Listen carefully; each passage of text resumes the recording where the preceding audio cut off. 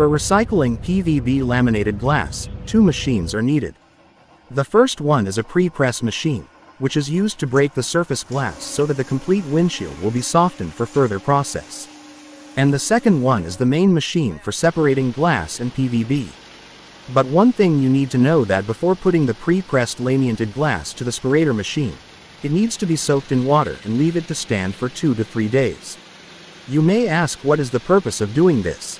Compared with directly going to the separator after pre-pressing, the separation rate will be much higher and the separated PVB film will be relatively complete. Besides, the laminated glass separator is also equipped with a remote control to control the output of PVB. If you are interested in the laminated glass recycling, please never hesitate to contact us for details.